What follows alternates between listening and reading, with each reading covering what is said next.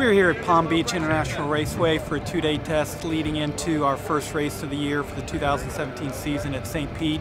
Obviously super excited to get the season started, coming off of just a fantastic year in 2016, winning all three championships. Some changes for us this year. Obviously we have Alvaro Parent back, 2016 champion.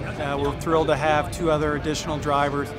Brian Sellers, who is going to be there for the championship, no doubt, and a new GTA driver for us, Mike Hedlund, who we've known for a long time, and very excited to have him on board. He definitely is going to be there for the GTA championship as well. So, you know, just working out the kinks for the next 2 days, getting up to speed, getting used to the heat down in Florida, and just very excited to get to St. Pete in 2 weeks' time.